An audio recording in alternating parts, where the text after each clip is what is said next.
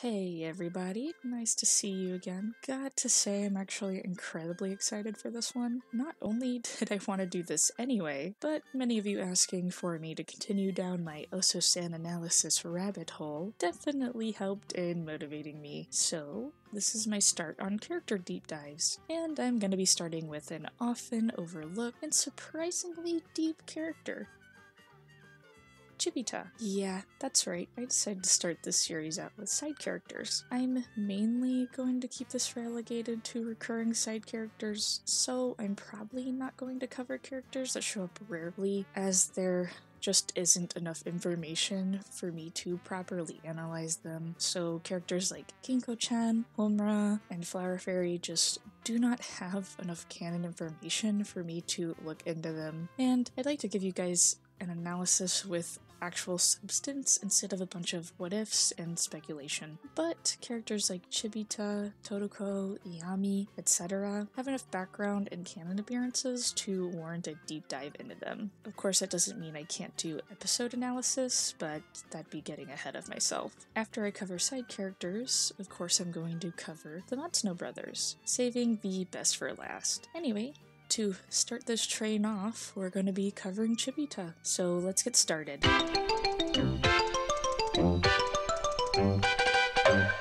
Of course, I want to give you some history, so let's begin with Osomatsu-Kun, as this is really the series that Chibita got to shine the most. And just to be clear, in the Showa era, it was pretty common for characters to have roles like quote-unquote actors, so there'd be many episodes and storylines that actually weren't canon. Naturally, I'm not going to focus on any of those episodes here, or in any character deep dive, because they just aren't canon. In the 1966 version, it was treated more like an ensemble cast, and we got to see Chibita pretty frequently. Something that's been consistent throughout all iterations is that Chibita was an orphan, a few years younger than the Matsuno brothers. In his first iterations, though, he acted often as an antagonist, purposely causing trouble for the brothers. But that was quickly changed, and instead, Chibita became a well-meaning and equally curious and mischievous kid. The best I can describe him is sort of like a ragamuffin archetype, like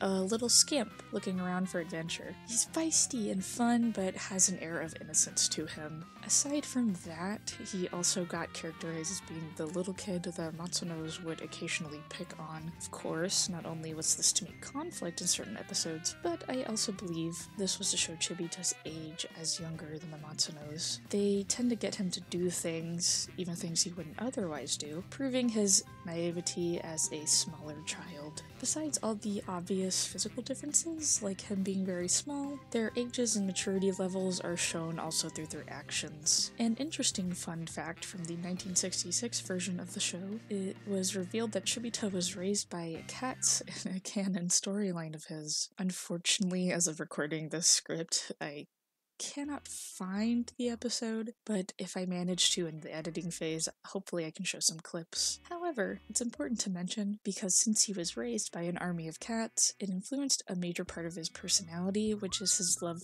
for animals. Though I don't really recall many Osomatsu-Kun episodes where that was the focus. Instead, it was just shown as a small personality trait. And of course, in the 66 version of the show, there wasn't many serious episodes to analyze. Instead, it was focused purely on being comedic. And while there's nothing wrong with that, unfortunately, that doesn't give me a ton to analyze, especially considering all of Chibita's major traits are either surface level or they're played off like jokes. You know, like the being raised by cats thing. Unfortunately, you may hear me say that for most character deep dives, as the 66 show just was only focused on comedy. However, in the 1988 version, they finally started making character-centric episodes, as well as episodes that delve into more serious topics. In fact, Chibita actually gets some of the best episodes in the 80s show, so let's talk about that.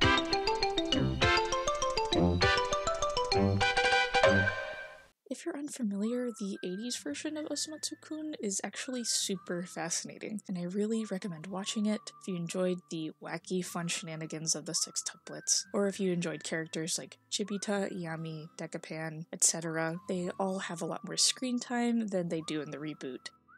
Chibita really shines in the 80s version of the show, and I think in this version of Osomatsu-Kun, they define a lot more of his traits. After all, in the 60s, it tended to be more of an ensemble piece where most of the cast got similar amounts of screen time, and if there were stories dedicated to a specific character, it was typically in the Showa fashion of skits that weren't canon to the overall show. The 80s version of the show still does do this occasionally, but it is quite a bit less, and there are a lot more stories that were actually canon to the universe. Throughout the 80s version of the show, Chibita is still very much this rambunctious ragamuffin kid, but like I mentioned before, the 80s version of the show defines characters quite a bit more. Instead of characters just purely being vessels for surface level gags, this is where they got a lot more depth in the series. In fact, I think Chibita gets some of the most depth here. He gets promoted from being a small part of an ensemble from the 60s version to a main character in the 80s version. In fact, I'd like to talk about one specific episode, episode 7 of the series, titled Chibita Becomes a Mama. It's one of the few genuinely sad episodes, and honestly, the episode itself deserves its own video, but I did want to bring it up as I really think it's one of the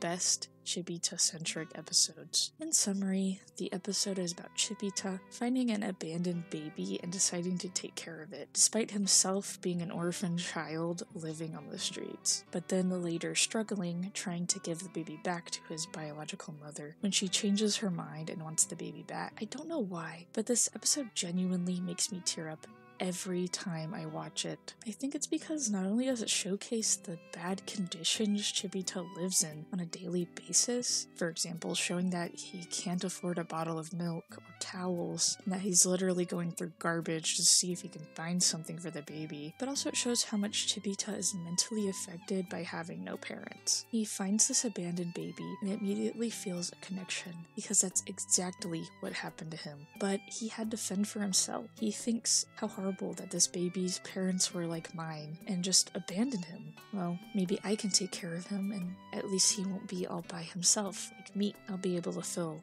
the role of a parent for this baby, a role that never got filled for me.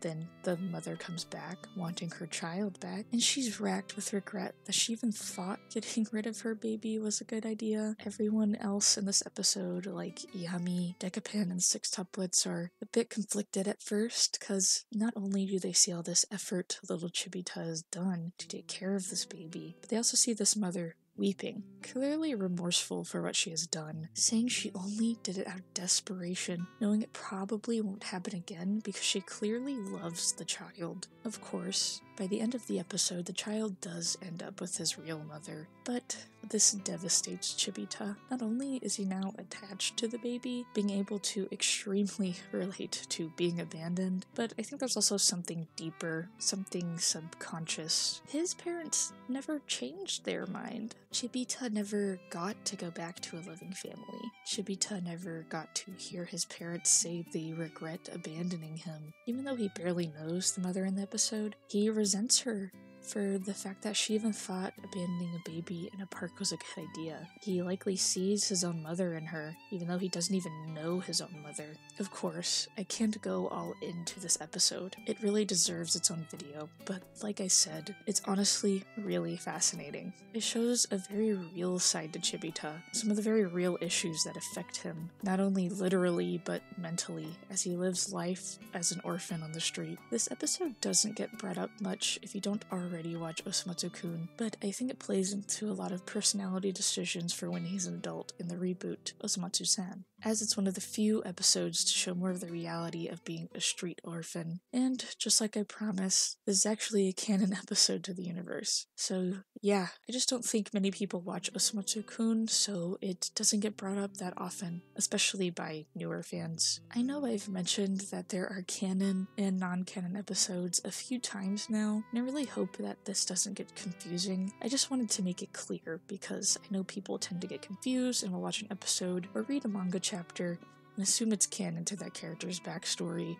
or something similar. An example really good for this specific video is actually some people think Decapan is Chibita's dad, and that it was actually from a non-canon skit. I just wanted to clarify, because I do understand that it can be a bit difficult to distinguish the episodes that are canon to the Osomatsu-San universe. I also just wanted to make it clear that despite how wild some of this shit is, I want you to know that I am not kidding, that this is real. Okay, sorry for the tangent, let's move on.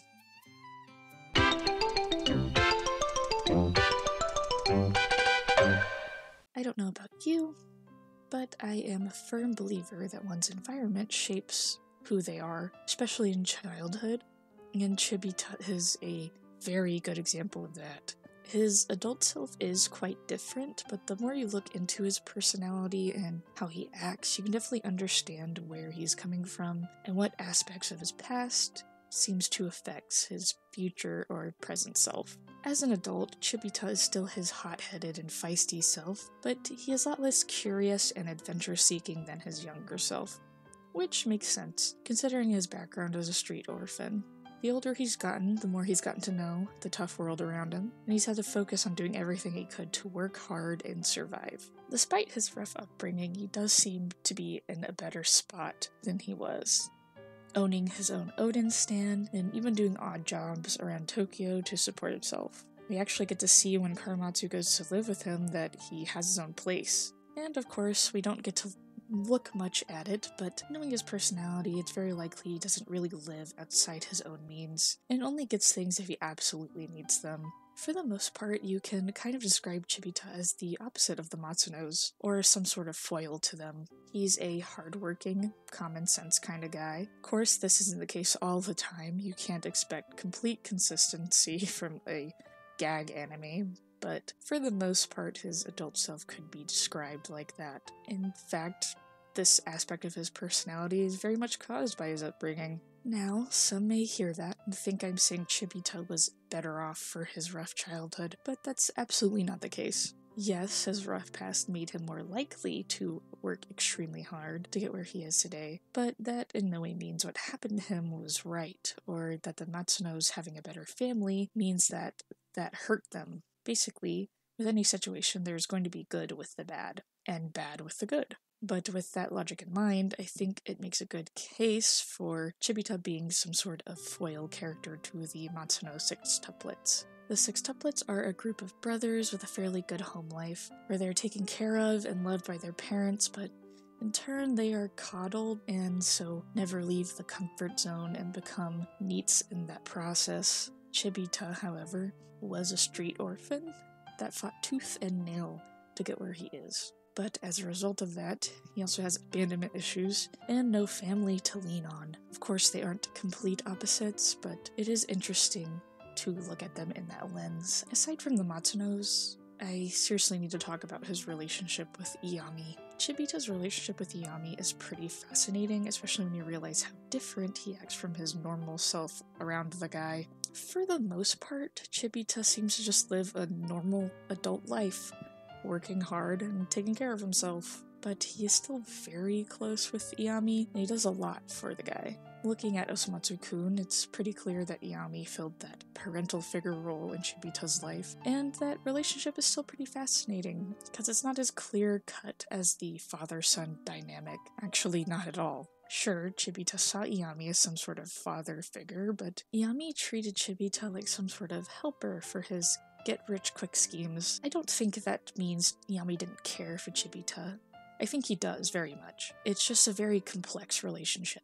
Sure, Iyami cared for the little guy, but he still asked him to help on a lot of his schemes, some of which weren't really the best things to teach a child, and Chibita, being young at the time, doesn't really realize what he's doing, and just follows this guy he really looks up to. I'm sure this also causes some complex feelings in Chibita. Sure, he's older, wiser, and he can look back on a lot of old schemes knowing that some of them were pretty bad things to do, but there's still a part of the guy that cares about Iyami, you know? Sees him like a dad. So even though Chibita is one of the few characters with the most common sense, he ends up in some of Yami's schemes anyway. Maybe because he feels obligated to. Maybe because there's a part that still wants to impress him. Now on to my conclusion.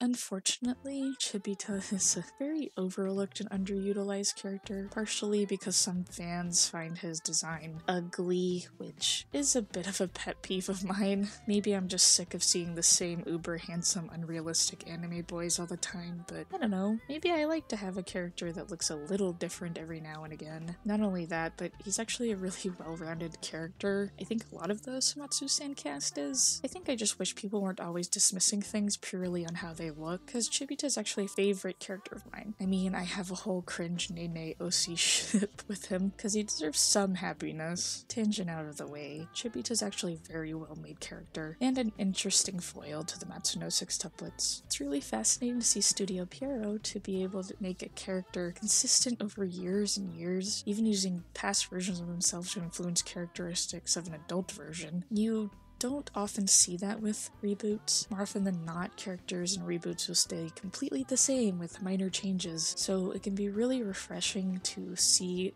a character actually change, but still see that past iterations had an impact. Overall, Chibita's a really good character to start this series off with. He's well-rounded, with serious character development between series, and it goes to show that you can still write an interesting character with serious aspects, even in a comedy. Something I've always loved, not only as a fan, but as someone who has written her own stories, is when characters have multiple layers to them. It can be pretty hard to find characters, especially in comedies, that just aren't surface-level attributes. It's honestly why I've loved Osomatsu-San for such a long time, and probably why it's still my favorite anime, even all these years after it's come out. It can be really difficult to put serious attributes into a comedy without it being forced or out of place, and it's equally as hard to give characters depth when they could have taken the easy route and made each character a surface-level gag, and Chibita is a great example of this. Not only does he have all this serious depth, but he's still really funny. I just wish people didn't overlook him so often, or that the studio didn't underutilize him that much.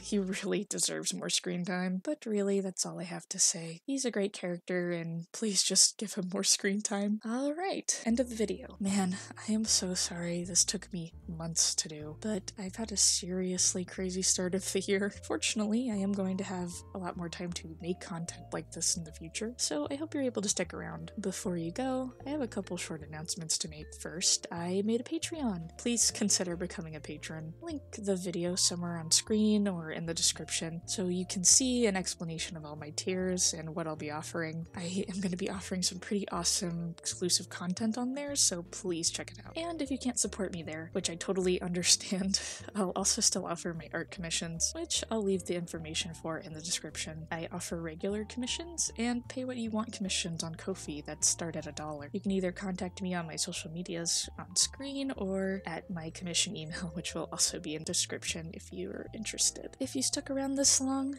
I love you, and I hope you have a wonderful day. Bye-bye.